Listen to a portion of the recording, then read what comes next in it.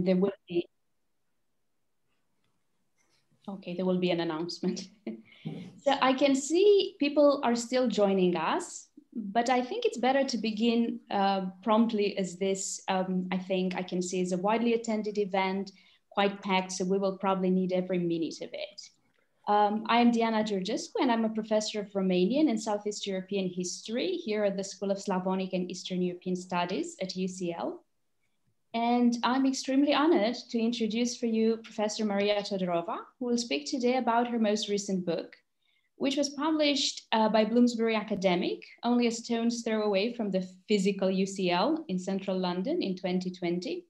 So here we are, a year later, turning the pandemic to good use by having this virtual book launch, talk about the book that sort of compresses pace. I think there are people joining us from a couple of continents, which is why I avoided saying either good afternoon or good morning. And this allows us to have this worldwide audience for the talk, which will be followed by a question and answer session. So it is true that Maria Todorova does not really need an introduction, but she will get one today for the sake of our audience. Professor Todorova is Edward William and Jane Margatsville Professor of History at the University of Illinois at Urbana-Champaign, which, thanks to her, has become a mecca of Balkan and Eastern European studies for postgraduate students over the past few decades. As a prolific historian of the Balkans, Professor Todorova is the author of many monographs, edited volumes, and I think I counted over 200 articles and book chapters. Her work is characterized by this combination of rigorous, historically specific study and engagement with broader methodological and theoretical questions that often resonate well beyond the Balkans or Southeast European studies. We, of course, all know her as the author of Imagining the Balkans from 1997, a work which has become an international bestseller. It, I think, was translated in about 13 languages, including Romanian, so including even countries that reject the label of Balkan. And it's continuing to provide the paradigm for our field. It is the work that introduces my students to the study of the Balkans and the discourse of Balkanism. Most recently, in 2009, Professor Todorova's monograph, Bones of Contention, The Living Archive of Vasil Levski and the Making of Bulgaria's National Hero, explored weak nationalisms, the construction of national heroes and memory. And aspects of this production of national identity and history are similarly addressed in her work, her edited volume, Balkan Identities, Nation and Memory from 2004. And of course, those familiar with Maria's work over the past decade or so also know her as an untiring editor in the field of post-socialist memory, with the 2 volumes on remembering communism and one on post-socialist nostalgia co-edited with Zsuzsa Gile in 2010. With this latest book, Professor Todorova turns to a new research interest, the period of the Second International, the golden age of the socialist idea, which she, to use her own term, recalibrates through the lens of the Bulgarian socialist movement. And this approach allows the author to engage with a broader set of questions, amongst which the relation between core and periphery, which is something that resonates with our interests here at the Fringe and Southeast European Seminar Centers. In reading some reviews of the book, I noticed our own Wendy Bracewell welcomed it to quote as a triumphant vindication of the historian's view from the periphery. So with this, I will give the floor, or maybe the screen, to Professor Todorova, who will introduce us to her book, The Lost World of Socialists at Europe's Margins, Imagining Utopia, 1870s to 1920s. Thank you, Diana.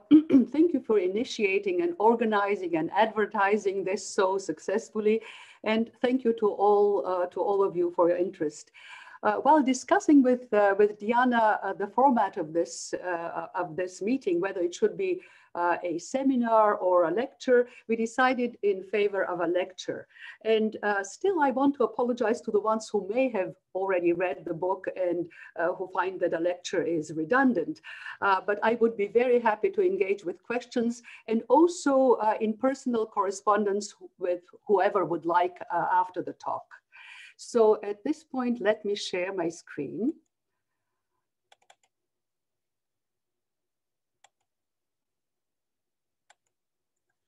is that, can you see that? Yeah, we can see it. Yes, excellent. So I would like to give you an idea of how and why the book was crafted the way it was. So let me begin with the title. Titles are a battleground, as most of you know, between publishers and authors. My initial one was Living Utopia, which I meant to live one's utopia, but I could not insist on the use of living as a verb without at the same time acknowledging its alternate reading as an adjective, implying an actualized utopia, and that would have overshadowed the human subjects of my work. The publishers insisted that my subtitle would be the main title because it has all the useful keywords, and so it is in the catalogs. But I still managed to highlight it in my cover. And on the left, you see my cover. But why imagining? It is a thoroughly opposite concept, and I very much admired the recent volume, Socialist Imaginations, but I shied away from imagining first because of the burden of imagining the Balkans, which I'm afraid will haunt me until my end. At the same time, settling on imagining gave me the opportunity to disentangle the meanings and reflect on the trajectory of my own work from the Balkans to Utopia. Distinguishing between the projects should not obscure the similarities, however. Imagining the Balkans was incubated within resentment against the ghettoization of the region and a sense of ethical outrage against the debilitating effects of discursive essentializations. But it operated on the level of a meta-discourse, historicizing and problematizing the discursive practices that generated and reproduced understandings of the Balkans. Individual contributions within such an approach do accrete, but they disappear within a structural framework. The last chapter on realia notwithstanding, the work's power is its discursive analysis, exegesis. The excavation, on the other hand, of the lives of early socialists is a similarly motivated emancipatory project, which at its most inductive limit problematizes generalized ideological descriptions that rely on the erasure of the liminal. Yet in between these projects, there is another theme that has preoccupied my thinking in the last decade, namely the concept of scaling. Within this work, discursive imagination is individualized.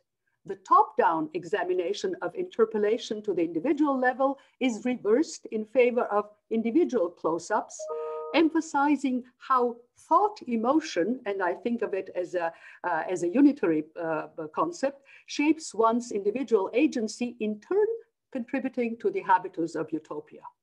This grounding in individuals in the scale of the particular is a methodology that provides a constant reminder against inference and terminological slippage.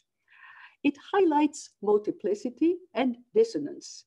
It allows to sweep away the generalizing hegemony of the dominant and showcase the significance of the liminal on a regional, social, and individual level. It also argues for a creative dialogue with the liminal in which it often has constitutive power. So let me begin with this New Year's card, which is of course the basis for the original basis for the cover, and the only change here is that original card had Marx, Bebel, and Lassalle, and we substituted Lassalle for Rosa Luxemburg. This New Year's card is executed in the fashionable Jugendstil of the time. The allegory of the three graces has been known since antiquity, when they depicted beauty, charm, and grace, but by the beginning of the 20th century, it had passed through its Christian hypostasis of faith, hope, and charity to personify the symbols of the French Revolution: liberty, fraternity, and equality. The card was sent in December 1910 by one 14-year-old girl to another 14-year-old girl in the village of Optilare. Writing at the close of the 20th century, Jacques Attali lamented that the French Revolution is a sequence of failed utopias. But at the beginning of the century, these utopia were very much alive, and they inspired young girls of 14. If inspired by the dominant Marxism, they would not call their dreams utopias. But of course, Marxism, which liked to think of itself as non-utopian, was itself utopia presented under the guise of anti-utopia. The addressee of the New Year's card wrote later, and I quote, and this is the girl to whom this was sent. I don't remember what we read, but we considered ourselves socialists. I only recall that the following year, when the teacher in Bulgarian assigned to us an essay about a great personality in world history, Stanka wrote about Karl Marx, and I wrote about Wilhelm Liebknecht. By then, I had already liberated myself from religion and demonstrated it openly, end quote. My goal here is to recuperate the appeal of the socialist ideology and the utopia implicit in it. I'm doing this by going back to the experience of people who thought and dreamt of utopia and struggled to achieve it. No matter how they called their dreams, liberty, equality, fraternity, justice, happiness, hope, socialism, communism, social democracy, the important thing is that they were involved in a movement which worked toward their ideal. Using different scales of observation, I shift the focus from aerial views of large-scale movements or ideas to closer pictures of group characteristics, and finally to close-up of individuals. In the politically correct academic parlance, I would say that this one is top-down but transnational, this uses digital humanities, and this is national but bottom-up. My centers and peripheries. This focuses on the intersection between center and periphery by looking at the history of social democracy from the positive margins of Europe. And I'm really happy to share this motto because I was not allowed to use it by Bloomsbury because the Dalai Lama is alive. So I had to resort to someone who was dead in the last almost 3,000 years. Chronologically, I'm restricting it roughly to the half century of what Kołakowski termed the golden age of social democracy from the 1870s to the 1920s. Utopian visions and emancipatory movements were obviously not restricted to socialism, and I deal with some of them. But Marxist socialism, especially with the Second International, was hegemonic. I end with the aftermath of the October Revolution, not because I want to gloss over, let alone smear the interwar period of communism by insisting that it had an earlier and nobler, less militant prehistory. This would be an entirely different and non-historical stance, displaying little sensitivity to the specifics and to the contingencies of the historical moments. I do think, however, that there is a qualitative difference between a utopia of the future and a utopia on Earth. And it has to do with the effects of generational shifts, encompassing everything from approximate demographic clusters and specific social habitus to the consequences of singular dramatic events serving as a rupture, such as the Great War, and especially the Bolshevik Revolution, which for its followers had actualized their utopia. The future was no longer desirable and nebulous. It had just arrived and had to be defended. In this part, I challenge the established typology of two modes of socialism, Western and Eastern. I'm doing it through an exercise in Begriffsgeschichte of the common history of socialism, communism, and Marxism. Insofar as we can speak of a binary model, it would be applicable only after the 1920s, with a schism that occurred after the creation of the Third International in 1919 and the developments in the interwar period. But it was semantically crystallized only after the Second World War by Merleau-Ponty. The passionate debates within the Second International were not played on a West-East axis. The selection of the European periphery as the space of my account is not simply because it is less known, and it is less known, but because I hope to fracture and recalibrate the dominant narrative, which is confined to Western Europe and insists on the exclusive authenticity of industrial development and working class milieu, questioning at the same time, the validity and credibility of socialism spread in a rural milieu in countries with an incipient proletariat. And here I'm giving you the example of the 1912 elections in which social democratic parties won 7% in industrial Britain, 16 in France, 18 in the Netherlands, Bulgaria, Italy, and Belgium over 20%, industrial Germany 34%, and rural Finland trumping Germany with 43%.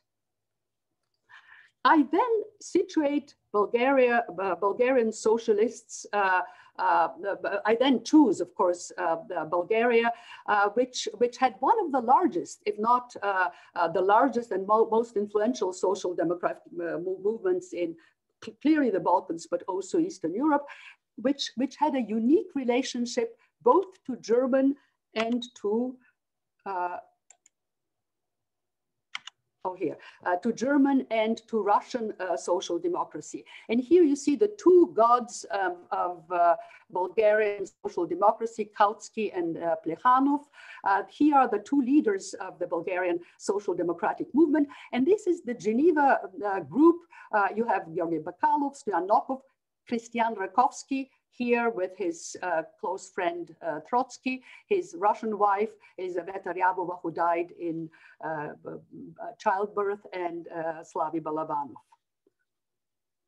So I situate Bulgarian social democracy within this bickering, but still family formation of social democracy, and demonstrate how this problematizes the notion of transfer of ideas. And here you can see the numbers of translations in Bulgaria which trump clearly translations and publications in other countries. Is it not a sublime irony that the universalist Marx, no matter how we deconstruct his universalist claims, has to be nationalized for Germany or regionalized for Western Europe, where he's deemed authentic and transferred to the rest of Europe and the world? Why is thus this a West-East transfer when these ideas were equally transmitted to the West European intellectuals and working classes through a popularizing and often reductionist propaganda? One never speaks of the transfer of Marxism in France, although it never took deep roots in the country, or in England, where it was technically conceived, but was never popular in the labor movement. Even in the German context, where it became the official doctrine, it had to be transmitted and imposed. It also had to be translated from German into German in a more accessible language by a whole troop of Marxian exegetes. Of course, Kautsky being the premier, but also Mehring and others. Let me now offer a detail from this part. Here is Kautsky, of course, and this is the second man in the Bulgarian Social Democratic Party, Neros, Georgy Kirkov in 1903. And here he is as a young man in 1887, just finishing high school and on his way as a student in the Vienna Cartographic Institute. In February 1917, at the height of the war, Kirkov sent Kautsky, the leader of the Second International, the so-called Red Pope, and I quote, "On the part of our comrades here, a modest gift that could be useful in the present circumstances, namely 100 eggs and some other things to eat," end quote. The next much longer letter was from March 1917, after Kautsky had gratefully acknowledged receipt of the eggs. "I'm happy," he wrote, "that I could contribute through my modest gift to the material basis of your world of ideas, especially now when the international proletariat, brought to confusion by the events, betrayed and almost without leadership, needs urgently the bold, committed, and above all, consistent word of its old, trusted, and faithful master and leader," end quote. Now, if the T's in this sentence can be taken for a doctrinaire recitation of historical materialism, one should be disabused. Kirkov was celebrated for his inimicable sense of humor. Twice elected to parliament, his speeches were so popular that the MPs of the governing parties came to listen to him because of his wit.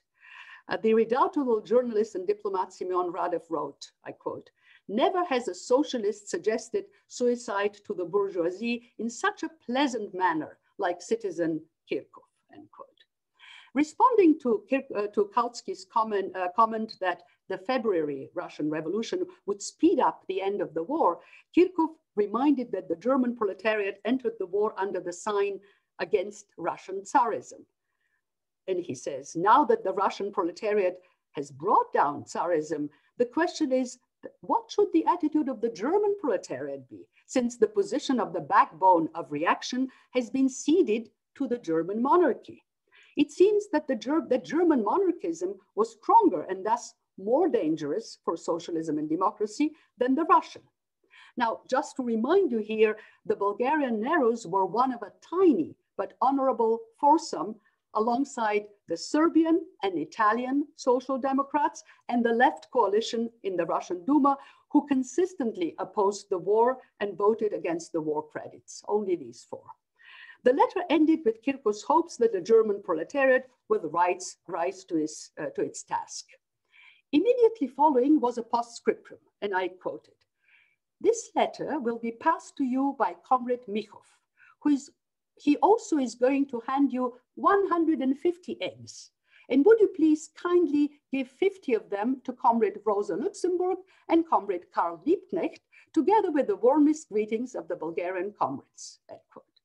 Thus, the whole correspondence, despite the serious issues discussed, was tactfully bookended not by reproach, but by eggs, of which only 10 arrived broken. But there is an organic relationship between things and practices. Eggs have always been considered one of the most nutritional foods, and in poor societies, a rare and coveted ingredient on a festive table.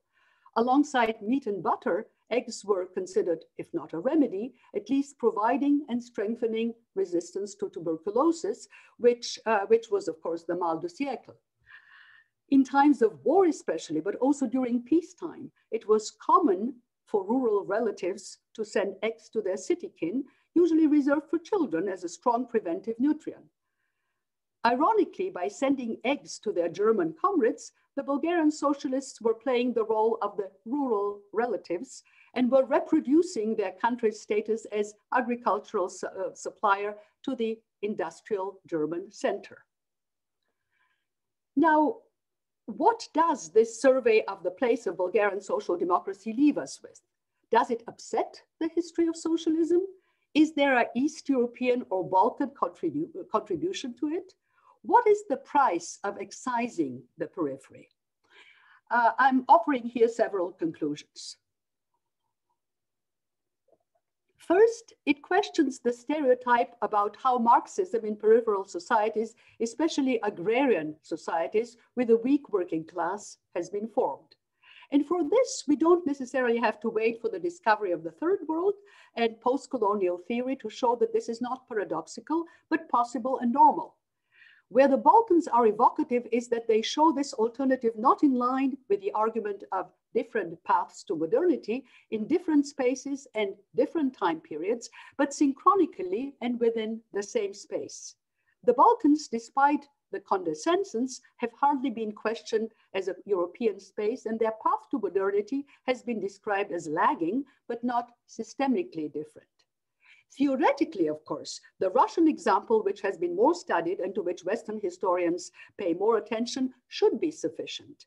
Yet in practice with Russia, there is always the fallback to deviation because it is often described and unfortunately also self-described as essentially non-European, really different, and because Western Marxism has excised it neatly, and now with the new Cold War, it is difficult to serve as a foil. But Bulgaria can. Its inclusion fractures the normative story about socialism from within.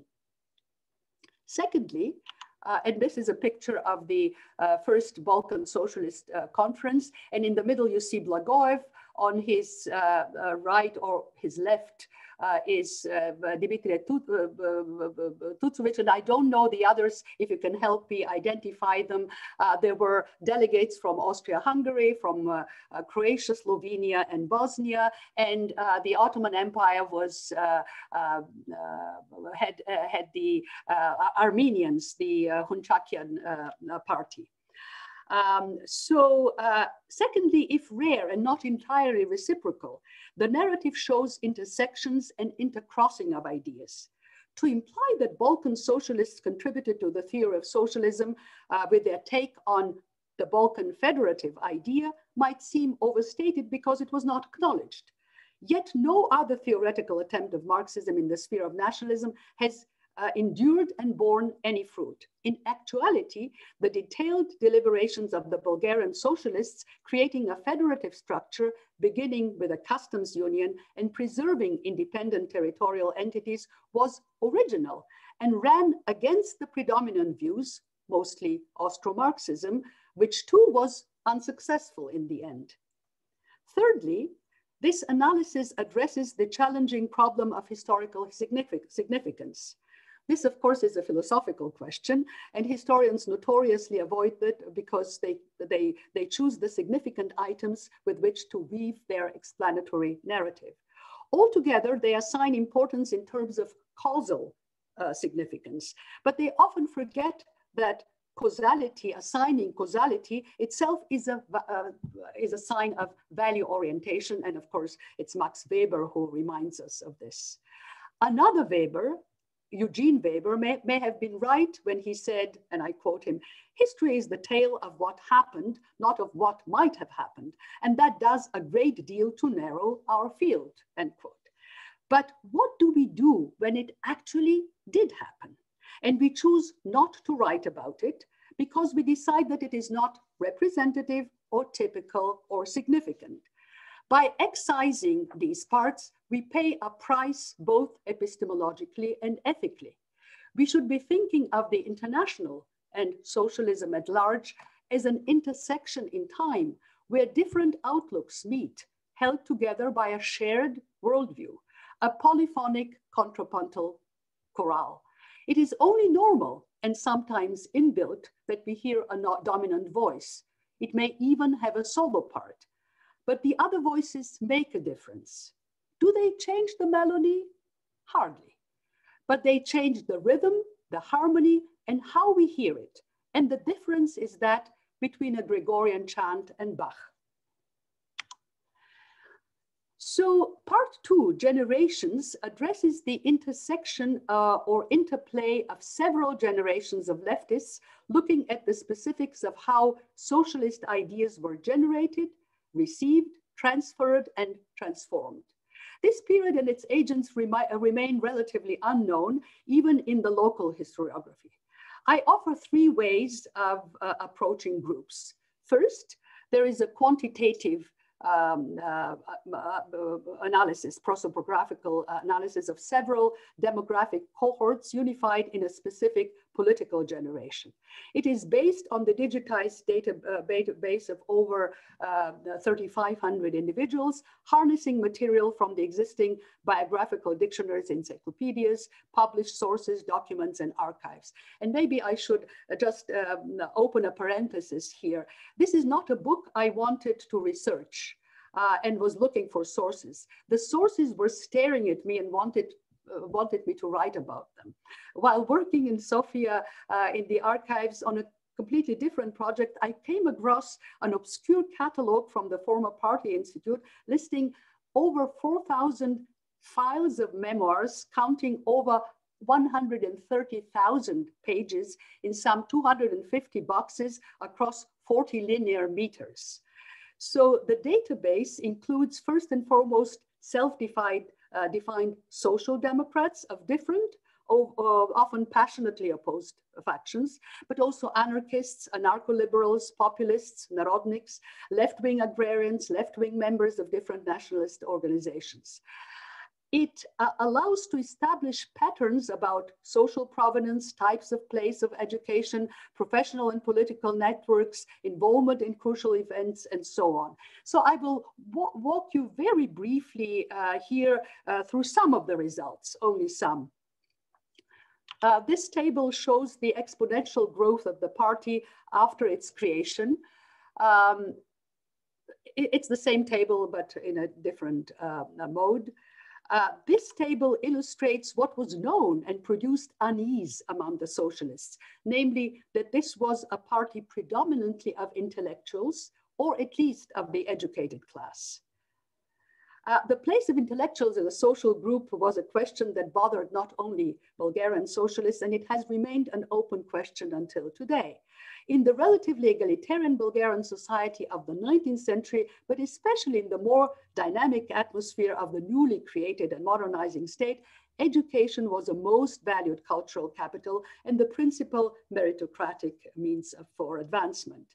So there are only around 600 individuals with a definite educational record, and of them, 541 have university education. This table shows the overwhelming proportion of lawyers, an unexpected result, but it was explained rather nicely in one of the memoirs, and I quote, "The law profession is independent. That is, it is materially independent from the direct control of the state. Lawyers cannot be fired. They can be deprived of their rights only under exceptional circumstances anticipated in law. This guaranteed lawyers not only their material existence, but allowed them to undertake social and specifically political work.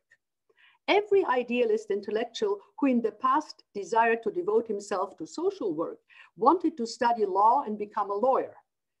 This naturally did not mean that only idealists became lawyers. Many bourgeois politicians and political careerists chose this path," end quote. Their education, the education of these university graduates, they received both in Sofia, in Bulgaria, but mostly abroad and mostly in Western Europe. And here you see mostly Switzerland, but also Germany, Austria, France, and the others all Western Europe. And this is, of course, only after my period. So in any case, this, among others, puts to rest the theory of the exclusive Russian educational and ideological background of socialists, which I'm addressing in the book, but not here, without in any way denying the immense role of personal and cultural ties to Russia. My analysis then moves to a qualitative account, where I'm just giving you this, and I will come back to this slide, where representative cases are singled out to create a narrative around the notion of formation or Bildung. All in all, the pattern for the earliest socialists was starting with emancipatory nationalism, then becoming quickly disappointed by it, enamored by the promise of science, especially biology and physics, and looking for a scientific explanation of social affairs, which they easily found in Marxism. The younger ones were socialized mostly in the gymnasium, that is the high school, but the individual ways are very diverse. Here I'm addressing also the different socialisms and the different Marxisms within this movement. Finally, I try to shed light on the invisible women of the movement by questioning the opposition between socialist women and socialist wives.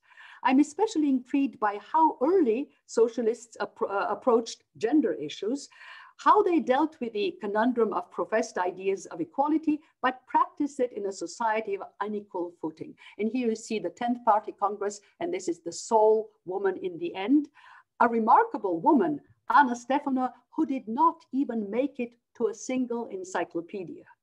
I'm giving short shrift to this chapter in my oral presentation, but because I want to get over to the individual cases. But suffice it to say that socialist women and socialist wives should not be seen as a contradiction in terms. Socialist men could afford to be leading and visible because of their invisible socialist wives. That they, and also some socialist women, were very seldom acknowledged this, says less of the limitations of the socialist idea and more of the rootedness of these men and women in their historical time and space.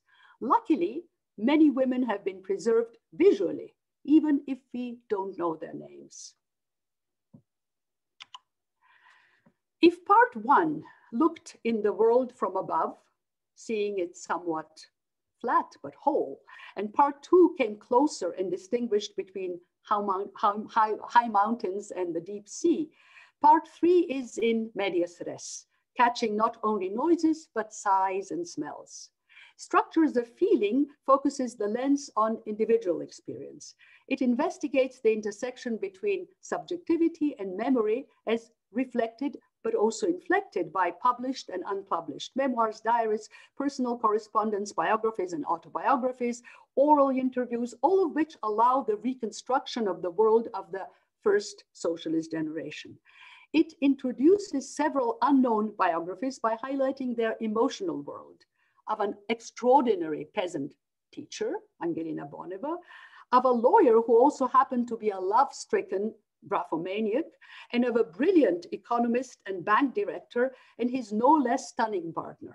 In doing this, I want to pick up and resurrect what has been considered historical debris and serve as the transmitter, translator of human visions and emotions. As formulated in one of my favorite novels, Julian Barnes's The Sense of Ending, history is that certainty produced at the point where the imperfections of memory meet the inadequacies of documentation. I start with Angelina Boneva, who does not exist again in any encyclopedia. I first encountered her mentioned in an episode that was narrated in a small aside under the title Curiosity, in the unpublished memoirs of a provincial teacher and lifelong social democrat. He was recalling how in a gray autumn of 1911, he was sitting with the owner of a small bookstore in the town of Wraca, which sold Marxist literature and was a virtual club for socialists. An old peasant woman entered the bookstore. She was dressed all in black with a black kerchief over her white hair. She wore simple peasant men's shoes and instead of a bag had a wicker basket. Once she entered the bookstore, she reached into her bosom and produced a small cigarette case. Then she rolled a cigarette, took out a pair of glasses and started looking at the literature. The owner approached her, pointing to the way out. "Grandmother, we don't have the books you're looking for. I know you're trying to find The Dreams of the Virgin or A Stone Fell from Heaven." The peasant woman pretended not to have heard him and continued to look at the books. Finally, she asked, "Do you have Anti-Düring?" The owner pop-eyed stared at her. She continued unruffled by asking him whether he had Kautsky and named a particular book. She finished her cigarette, picked silently a few other books and calmly said, "The bill, please." Angelina Boneva was the oldest teacher in Bulgaria in the village of Pripoljane in her mid-60s and was a devoted member of the Social Democratic Teachers Organization. Once a month, she would take the 7-kilometer road on foot to town to attend a meeting of the organization. All my efforts to find something more about her at the time I read this excerpt were in vain. Much later, and by sheer luck, I discovered a file on her in a small provincial archive. So we are lucky, of course, to have this small voice of history and definition of Ranajit Guha. So you see her here at the age of 32. This is the only picture that exists of her. And this is a passport thing of 32, of 70, and of 82. And this is how she entered the bookstore. The file contains reminiscences about Angelina by her former students and colleagues, collected during her 80th birthday in 1930 and at the centenary of the school in 1950. There is an official school book at the school of the village in her own handwriting. Here it is. Finally, there are her own memoirs copied by her nephew. These are strange memoirs, apparently conceived as notes for a future unfinished autobiography, but not ensuing from a preliminary structured plan and obviously following stream of consciousness. Angelina was born in 1852. Being the youngest child in an orphan family, she was sent to work in the fields and not allowed to attend school. At the age of 23, trying to avoid being married by her brothers, and completely illiterate, but with a strong desire to learn, she ran away from home. She completed her elementary school education, 4 grades, in 2 years in the town of Pirot, at that time still in the Ottoman Empire, and then moved to Sofia, already in independent autonomous Bulgaria, studied for another 5 years, coming out with a pedagogical degree. As a teacher, she became a member of the IMBRO and participated actively in the Macedonian struggle.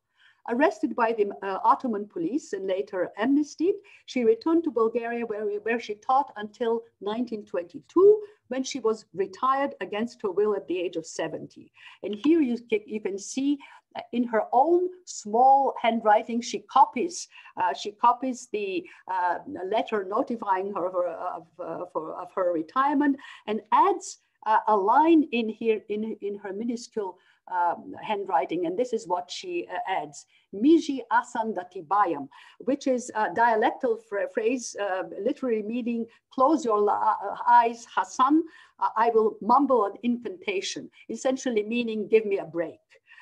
So later on in 1925, an inspector looked at the school book and put a question mark behind the phrase, and adding in a pencil, "Such ironies cannot be allowed in official books."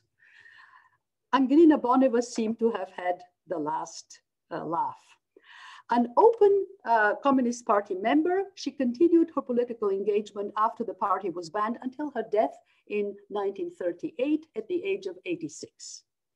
For me, the interesting juxtaposition was between how she was remembered and how she remembers.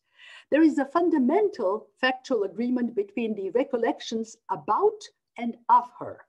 And yet there are significant differences between style, tone, and emphasis in describing her public and private persona. The public one has 3 vectors: teacher, patriot, and socialist. Without denying these, the private one deals only with the first, elaborated mostly in the official school book. The second is mentioned only implicitly, and the third not at all. Although, of course, there is no doubt about her political engagement. Why is that? Was she writing strictly for herself? Here I'm using Paul Ricoeur's notion of idem and ipse identity, sameness, answering the question, what am I? And selfhood, answering, who am I? What Angelina Boneva was is what she projected with her physical presence, character, and actions, and how this was reflected in the eyes of others, but also how she recognized herself as an individual, teacher, patriot, and socialist. But who she was emerges from how she shaped the story of herself in her notebooks, which focus excessively on her childhood.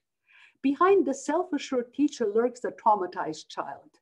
It is not merely that she put down information that she had not shared, but remembering different episodes, she created a narrative identity that further helped her to better understand herself.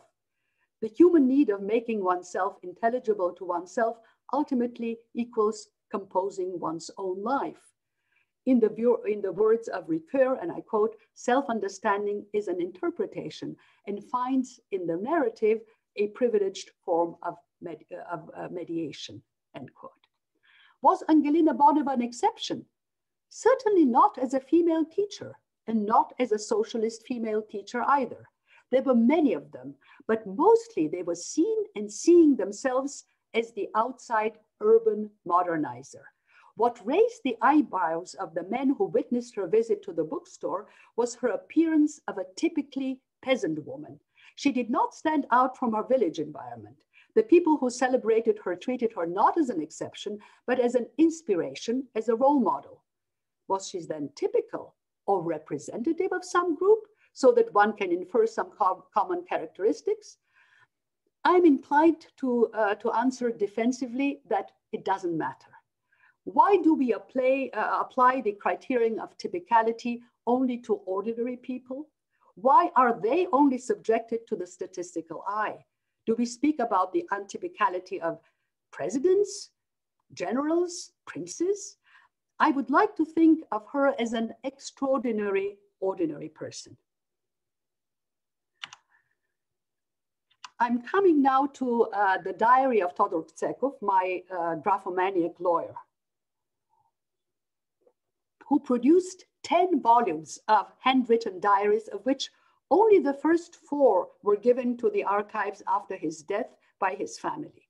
They covered his life from his birth in 1882, with diary entries between 1904 until 1932, comprising more than 1,200 pages.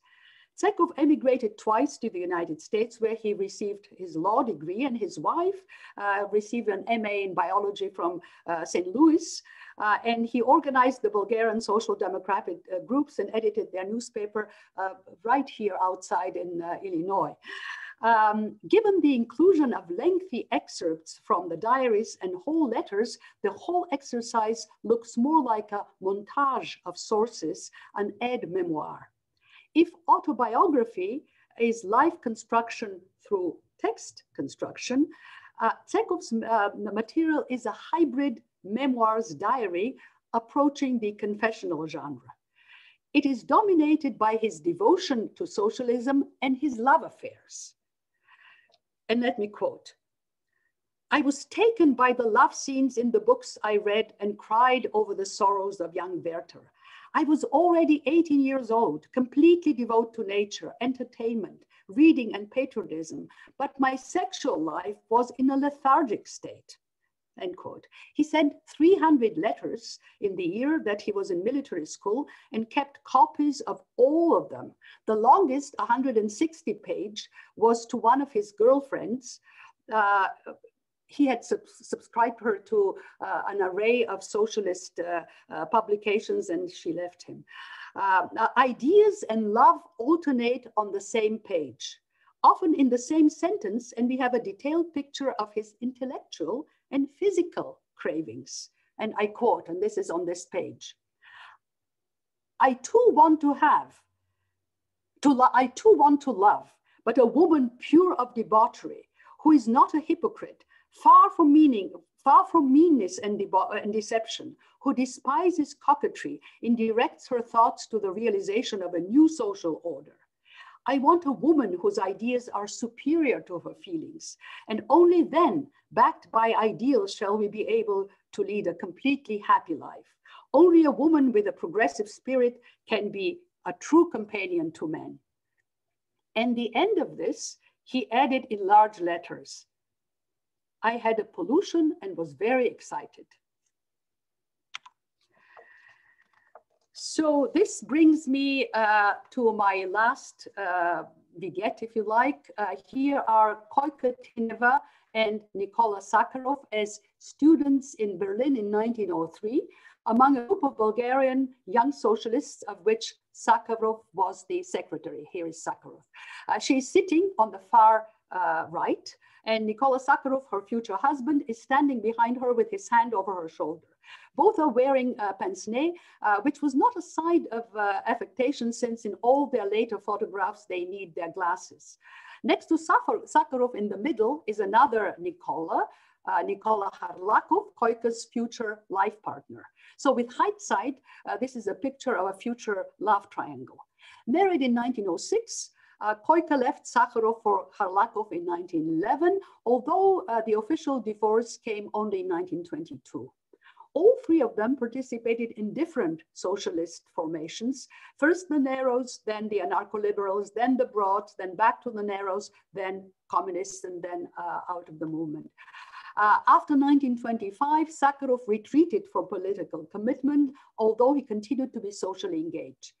Koika Tineva, on the other hand, had emigrated to the Soviet Union and was arrested after her uncle, Christian Rakovsky, the commissar of the Ukraine and later Soviet ambassador to London and Paris, was shot as a Trotskyite in 1941.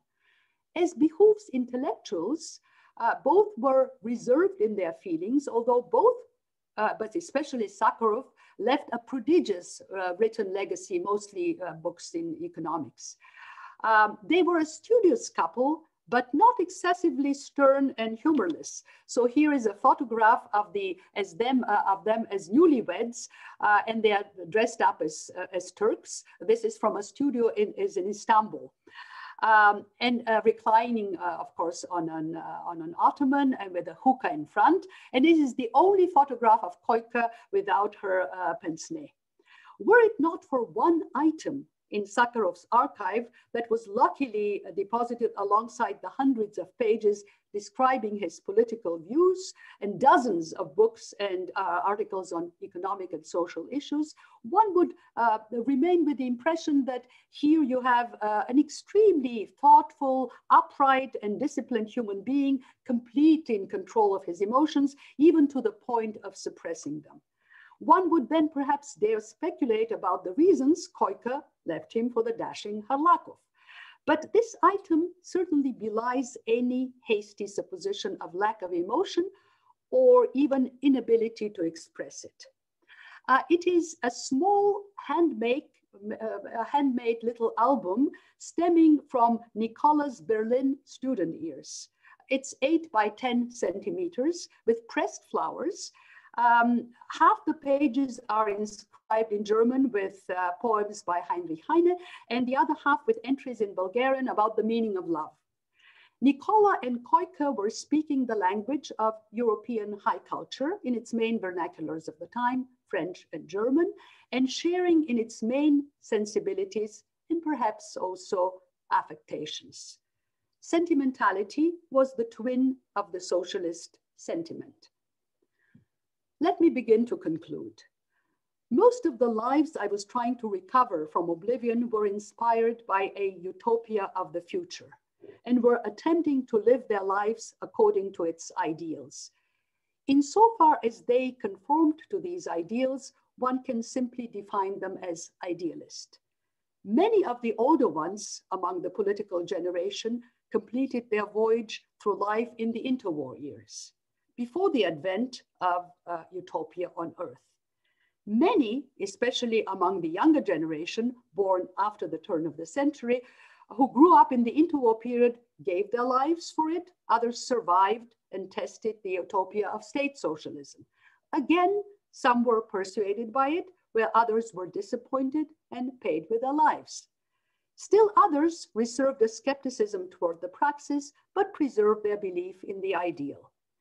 By confining my narrative and analysis to the generation born before 1900, I want again to emphasize that I'm not passing judgment on how they conducted their lives, and least of all posit that there existed a liberal, tolerant, legal socialist, who were displaced by intolerant and terrorist communists. My socialists were imagining a world in which they wanted to live. For at the same time as one speaks of discursive frameworks being imagined, of a socialist imagination of think, feel, one necessarily has to account for the fact that for the Marxists, among the socialists especially, socialism was not utopia. Even someone like Kolakowski, who was adamant about the desirable demise of utopia and fiercely critical of Marxism, still left open the door for socialism. I end my book on a personal note, and I'm going to do it here.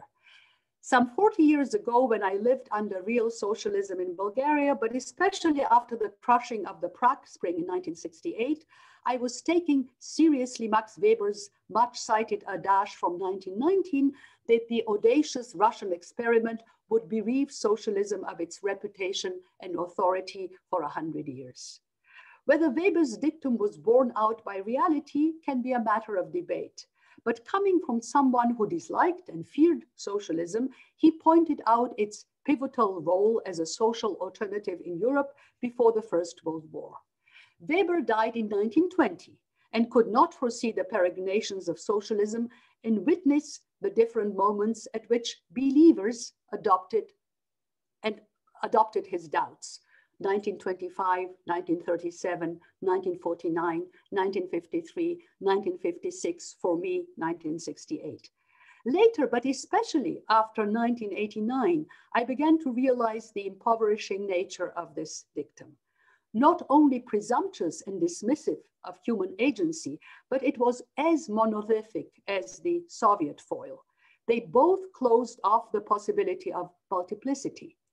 Now that we have passed the centenary of the audacious experiment, I think it is worth trying to rescue this multiplicity and argue for the groundedness of divergence horizons of expectation. I wish I had not read Zygmunt Bauman and could conclude with my own words, but he expressed it best. So here is Zygmunt Bauman. The body of utopian criticism is bound to remain, as before, inherently vociferous. Men climb, as it were, successive hills only to discover from their tops virgin territories which their never appeased spirit of transcendence urges them to explore. Beyond each successive hill, they hope to find peacefulness of the end. What they do find is the excitement of the beginning.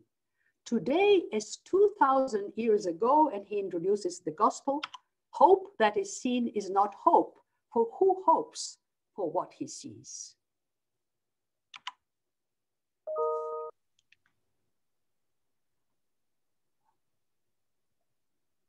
So I'm ending my share here. Yes, thank you so much. I hope how can I? I think it can say, I can't turn on my video for some reason, but we'll see. Thank you so much for this extremely rich presentation, complete with archival and editorial stories. We are now open for business, the business of question and answers. I and Lisa will collect questions from the chat section. I think that's the easiest. But because you ended with Zygmunt Bauman, before we have those questions coming, I will sneak in one of my own, which I think to some extent you addressed. I remember him also talking, Zygmunt Bauman, about at the end of communism, the danger of living without alternative. And so I was wondering, it's quite clear to us, you know, in what sense imagining the Balkans, which is still haunting you, was topical and politically relevant. But what do you think of the timeliness of this work at a time when our, you know, utopian horizons seem to have shrunk, and we do live with, you know, we have the dangers of living without alternative to some extent? I mean, I was not so sure. As I told you, I was not thinking of doing a book which would be adequate to the moment. I just saw these sources and I thought that this book wants to be written. And I had some personal reasons, of course.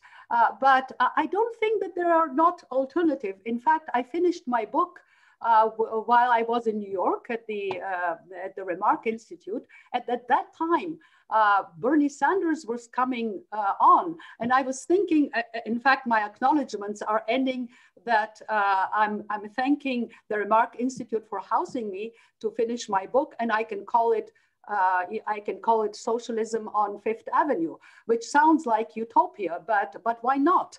I think that actually meeting my students here, the American students, socialism is very much alive in their thinking, obviously. So there are alternatives. People are always hoping for something better, right? The interesting thing is that, of course, Kolakowski and Bauman were involved in a huge debate about utopia. But as I said, I didn't read it because I didn't have the time. But in fact, Bauman is very explicit. He's against utopia because he saw it in a very, I'm sorry, not Bauman, Kolakowski saw the utopia in a very rigid way, as something which is doctrinaire and which is really set about. But he opened the door for socialism. And he also says, and let me read it to you, a movement that is worth trouble only as far as it is aware not only of the complexity of problems hidden in each of these values separately, but also the fact that they limit each other and can be implemented only through compromises. So we cannot reach the state of perfection, which he says is utopia, and it is dangerous because he sees it in it a kind of totalitarian element. But on the other hand, he says, if it doesn't exist, then we are up to complete skepticism and hopelessness. So you have some kind of confluence there, although they come from very different positions, the two of them. Indeed, thank you for this. There's questions that start trickling in. So we have one from Ivan Simic, thanking for the talk. I wondered if you had a chance to explore the experiences and hopes of women from Muslim backgrounds, namely from the Pomak or Turkish communities. Were there any within the socialist movements in Bulgaria? I have not encountered, first of all, women in my database are 4% in the database. And of course, they are, half of them are women because these women, as I said, were invisible. So no, the answer is no for women. The answer is almost no for Pomak men. I have not encountered. There are some Turks, a very, very few Turks in the movement. We have now another question from Samuel Foster. Congratulating on the book. Could Professor Todorova maybe discuss how the Bulgarian left perceived its relation with IMRO and Macedonia, given the irredentist associations? A very complex issue. So first of all, you have to keep in mind that Blagojev himself is a Macedonian Bulgarian. He comes from the village of Zagorichine, in which, just by chance, Angelina Boneva taught for a certain period. And allegedly, she wrote the letters of his parents to him while he was in St. Petersburg. So So first of all, after 1903, you have two major formations in the Bulgarian social democratic landscape, both of them recognized by the international, the so-called Broads and the so-called Narrows. The Broads were for a solution of the Macedonian question, which was through autonomy, whereas the Narrows insisted on a federative principle. And the issue here is not simply the naming. Autonomy was considered to be always a short shrift for a step to unification with Bulgaria, because the autonomy of Eastern Rumelia by 1885 became this union with Bulgaria. So the nationalists, the ones that were bitten by the bug of nationalism, were mostly among the Broads, and they accepted this notion of autonomy. The Narrows were for the federative principle, in which you would have a common federative republic within the Balkans. A very utopian vision, of course, no monarchies and whatnot. And the left wing of the IMRO were sharing this view. In fact, the left wing of the IMRO were also members of the usually narrow Bulgarian Social Democratic Party. You can follow this type of coincidence of a double membership. Their visions, of course, for this Balkan Federation were ambivalent. Blagojev, for example, was speaking of a Balkan Federation in which only European Turkey would participate. Others were speaking of a Balkan Federation in which the whole empire would participate. But these were visions which coalesced, especially around the Young Turk Revolution, and of course were completely dead with the Balkan Wars and after World War I. Thank you for this. I like how I'm ventriloquing here, all sorts of former friends. And so for a question from Harriet Murav. Oh. You've shown how to make the allegedly peripheral matter. How does your work talk back to global preoccupations, distant reading, and other similar large-scale studies? Well, I mean, socialism is a global thing, right? So the thing is, I mean, in the book, I'm in fact pretty sarcastic about these huge, some of them very talented and very fine, big surveys of global history. You have Ostrahammer, you have the collective histories of the world, you know, global histories. You have, for example, 1,600 pages in which only 2 pages are dedicated to socialism. At the same time saying that socialism was the most powerful ideology next to nationalism in these two centuries which the book shares. So it is not simply excising the peripheral, it is excising really central issues because of the fashions of the time. Back to your first question, is socialism an alternative? At this point, clearly in the global writing, not. So I think that the most important thing here is not to question the macroscopic approaches to history, but to really change your perspective, to change the lens through which you look, either through a telescope or through, closer up, or through a microscope. And this, of course, requires very, very different tools. And it answers different questions, which doesn't mean that any of these approaches is privileged. It is the combination of all these approaches which to me seem to give an approximation of approximation to the complexity of reality. Thank you. Dragan Plavsic, another question. Do you think the idea of the Balkan Federation remains politically relevant today as a practical goal? If not, why not? If yes, how? There's a lot. There's a lot. I mean, practically at this point, I don't see it very possible. One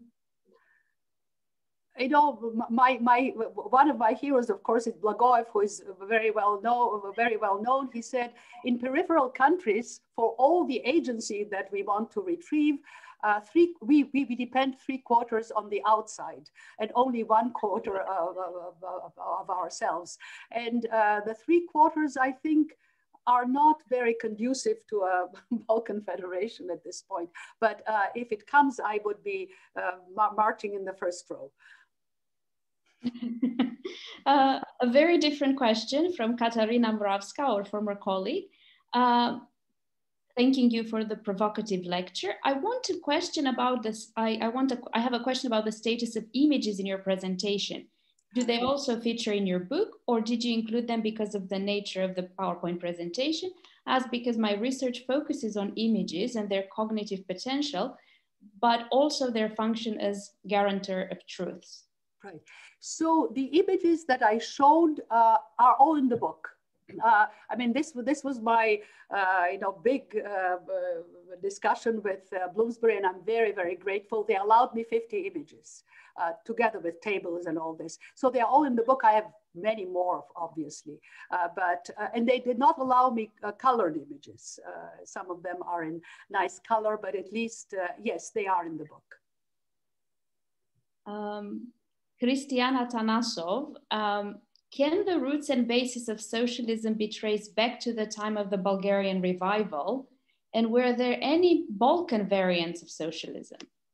Oh, absolutely. And speaking of Balkan variants, I'm really happy to see Anca Mândru, who did this wonderful, wonderful dissertation on early socialists in Romania, who predate, of course, the socialist experience of the Bulgarians. The Bulgarians come in at the moment when Marxism is dominant, and they immediately embrace it.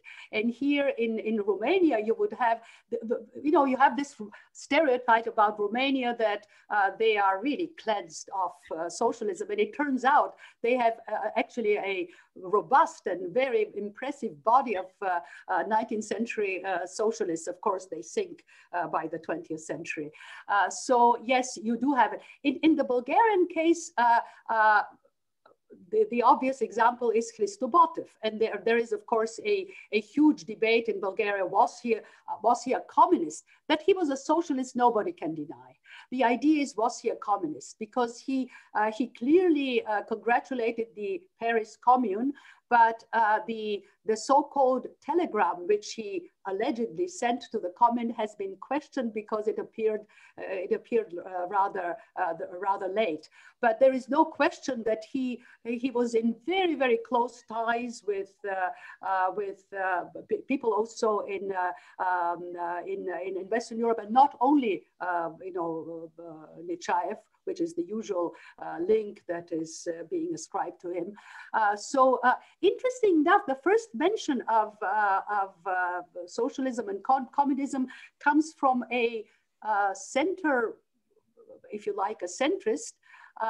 In Citaliște, in 1871, you have the future exarch, who at that point was a student in Paris, and he was describing the Paris Commune, and he was, and even before that, 1848 is being described in this press.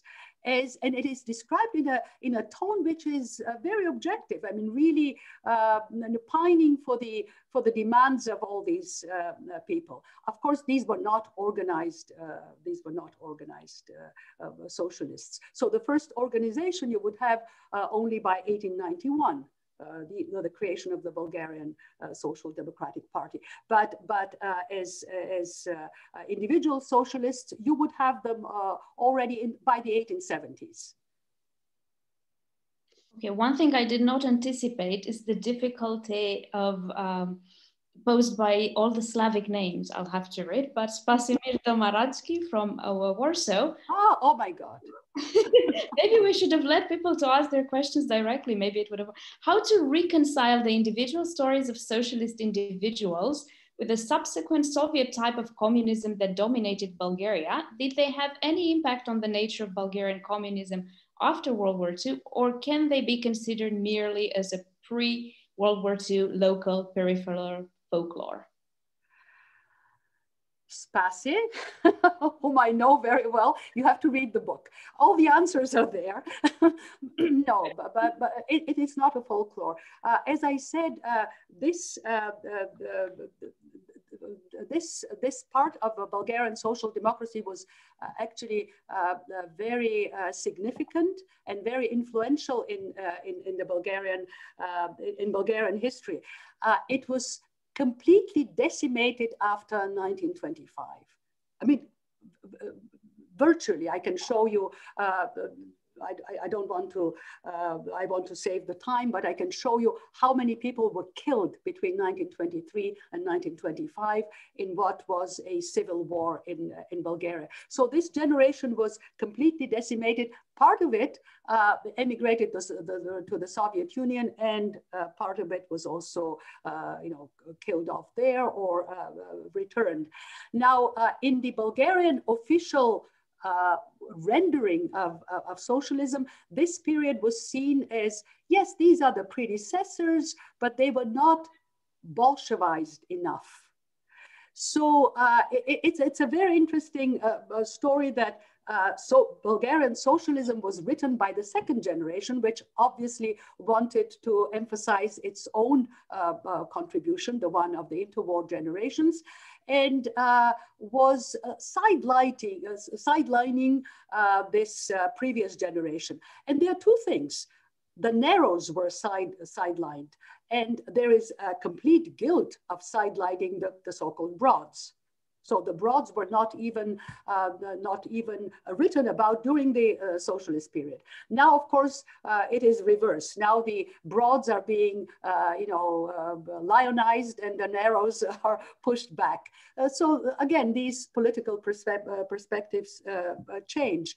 But no, I would say that it is not a provincial thing. It is actually a very important element of this general general history of social democracy.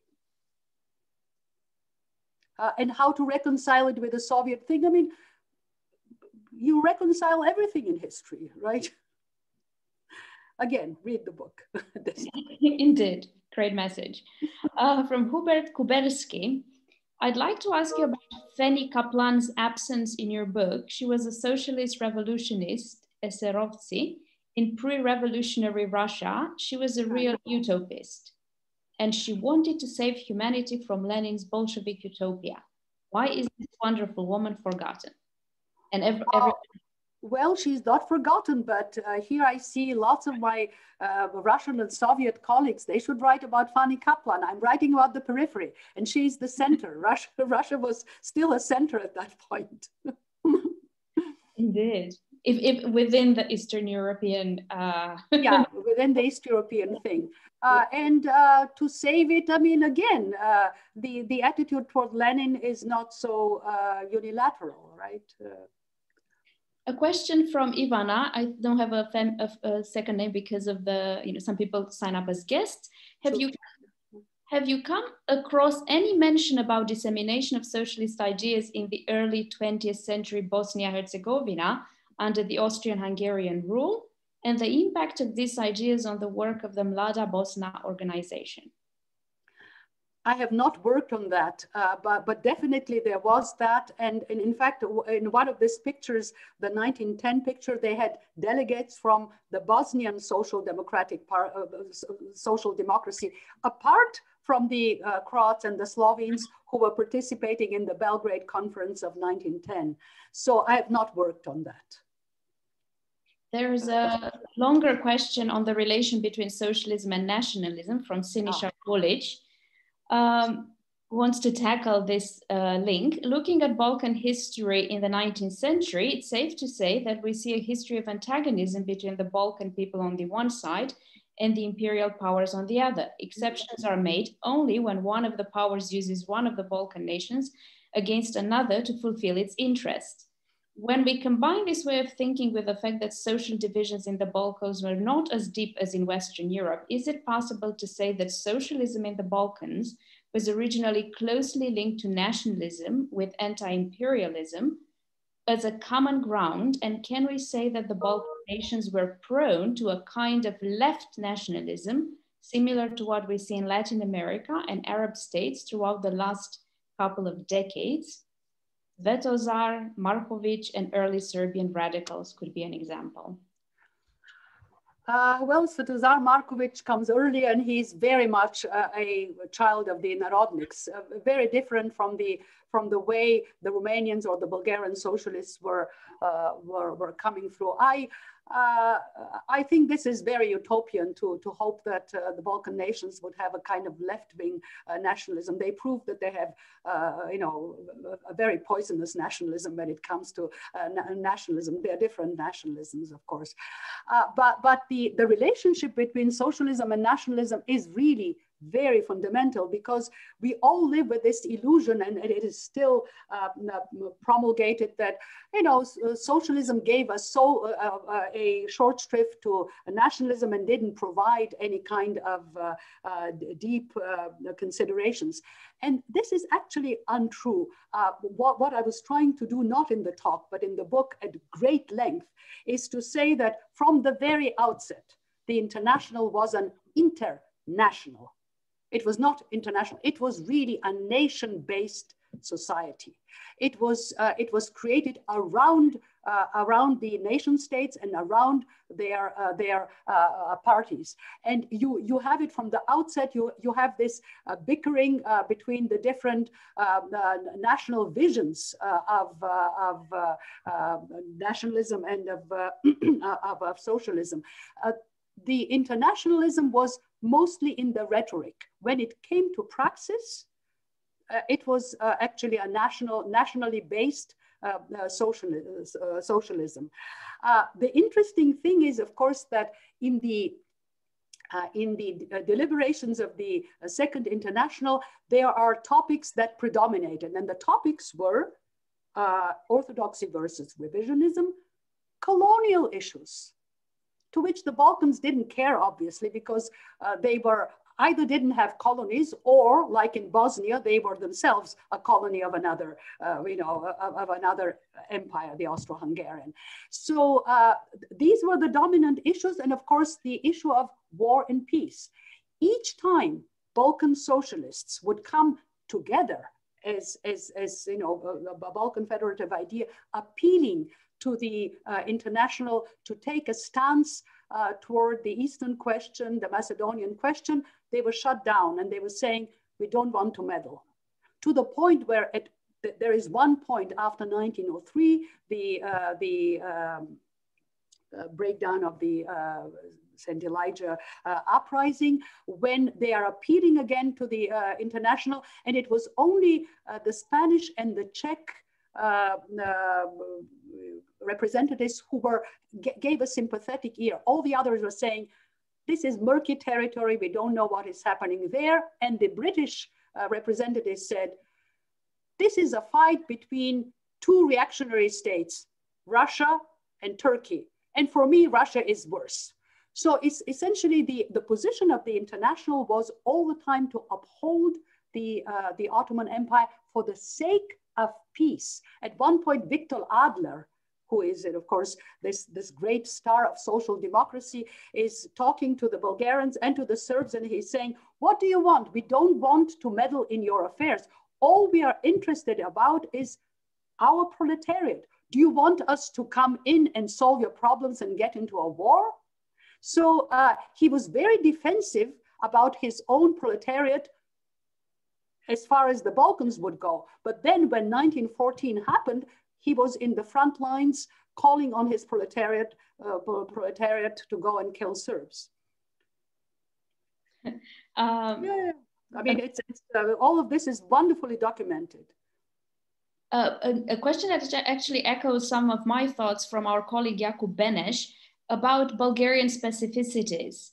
True, there were notable socialists in Romania, Serbia, and other Balkan countries, but Bulgaria seems to have provided extraordinarily fertile ground for leftist politics in the first half of the 20th century, from social democrats to communists to agrarian radicals. Why?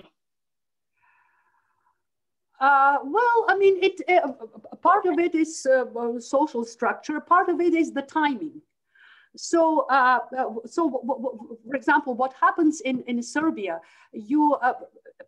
so the timing is you have the First International, you have the elevation of Marxism as an official doctrine by the Second International, and it coincides with the formation of the Bulgarian independent states, 1878, right?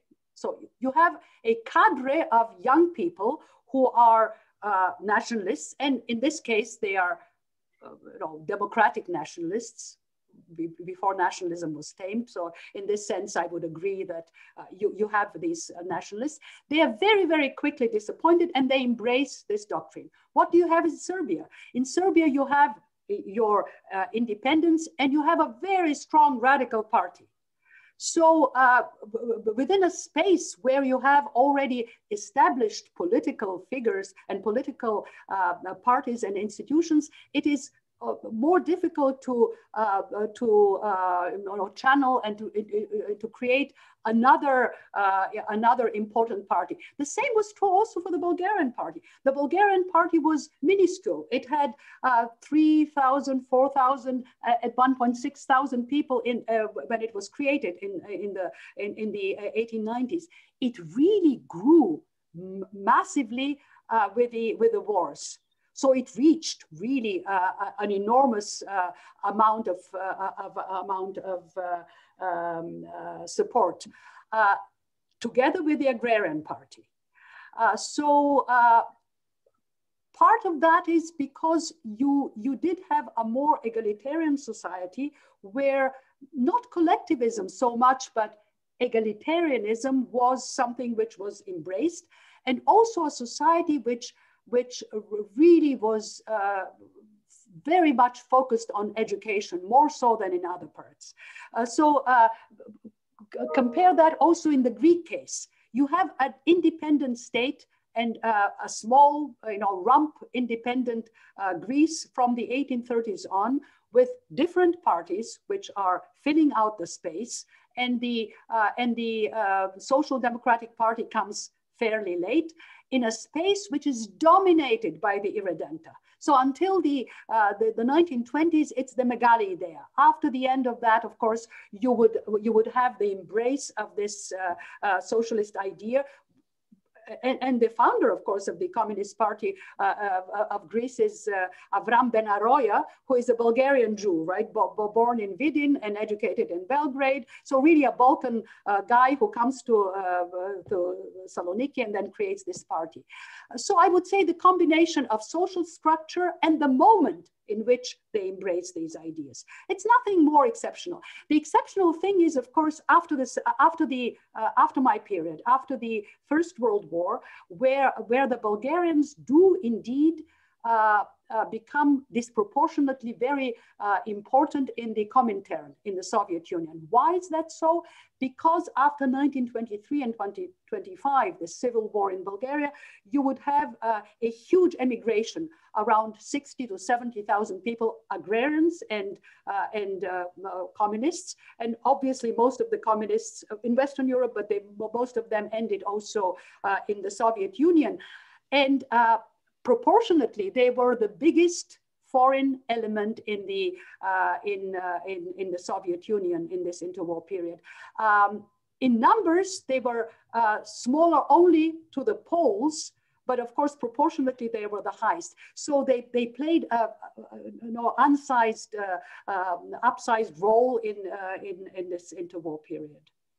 So I don't think that Bulgarians have necessarily a kind of lefty genes, although I wish they did. A question from Rosen Diagalov, thanking you for the fantastic and much needed book. Needless to say, Marxism in Bulgaria and the Balkans was a foreign import from Western Europe, Russia, but did the generation you study make any original contribution to socialist thought to the core? So of course, I mean, I'm dealing with that. I would say the only original thing would be this notion of Balkan Federation, which was picked up from before, but then it got this socialist, cosmetics around it.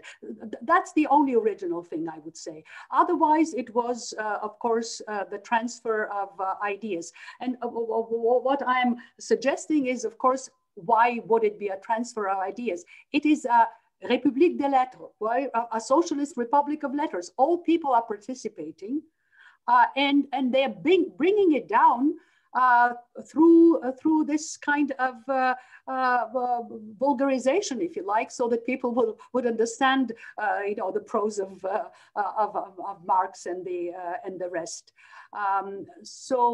Yes, they were mostly.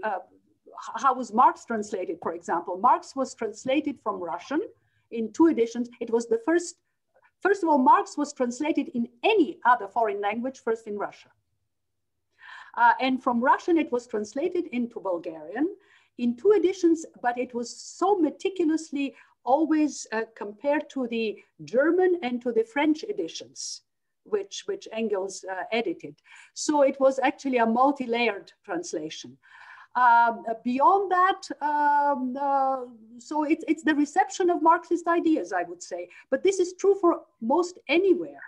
So the one original thing in the Austro-Hungarian context is, of course, Austro-Marxism, which is very sophisticated and very wonderful, but it is different from the Balkan Federation. And the thing with the Balkan Federation is that whenever it is mentioned in Western surveys, they say that the Balkans embraced the idea of Balkan Federation created by Kautsky. And what I'm trying to disentangle, and I show it, I hope, convincingly, is that Kautsky wrote an introduction to the Bulgarian translation of his work on France. And in this introduction, he wrote the tasks of social democracy to the undeveloped to the social democracy in the undeveloped countries of Europe. And there he elevated this idea of the Balkan Federation. He was fed with literature essentially by ghostwriters, Bulgarian ghostwriters, who gave him this thing, who wrote his introduction de facto. And so his big, the big effort of Kautsky is that he sanctioned the idea which had been already circulating and being published in books. So, for example, the idea of a common customs union, which was, in fact, of course, elevated again in 1948 between Tito and Dimitrov, and of course stamped down by Stalin. This was based on this idea of a first customs union and then creating a federation. So it predates, of course, the creation of the European Union in some ways, beginning with a customs union.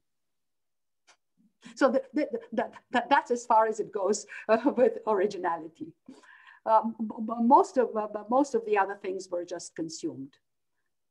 This has been a marathon. We have one more question. I don't know if you have energy for this one. That's also, I think it touches on a couple of things that came up before. Deni Pencheva, would you say that your book is contributing towards the decolonization of socialist studies? Yes. Absolutely.